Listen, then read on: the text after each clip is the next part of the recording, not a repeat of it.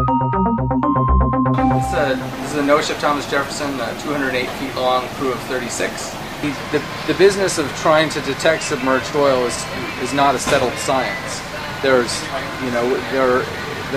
isn't a great body of experience with how to do this because it's a really very unusual circumstance. We've invited some visiting scientists from in other disciplines to help us out because it's a different sort of a project for us. We have some idea about how our different sensors may react to submerged oil in the forms that we think it might take. The first objective is to test our gear against areas where we expect there to be higher concentrations of submerged oil. Once we've established a methodology and understand what sort of a signal we could expect in our various instruments from submerged oil, we could use that capability to detect and monitor any plumes of submerged oil that we might find.